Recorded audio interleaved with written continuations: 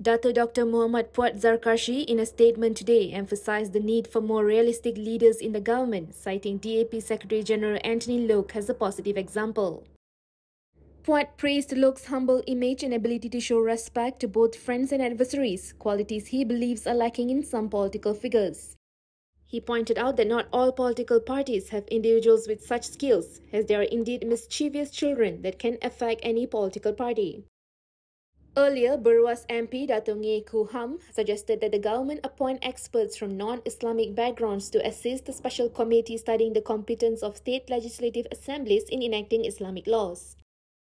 In response, the Sultan of Selangor, Sultan Sharafuddin Idris Shah, instructed non-Muslims to respect and not interfere in matters related to Islamic affairs. Puad stated that statements from individuals like Koo Ham, former DAP Publicity Secretary Tony Pua, and DAP veteran Tan Sri Lim Kit Siang, who often make controversial statements, are unnecessary.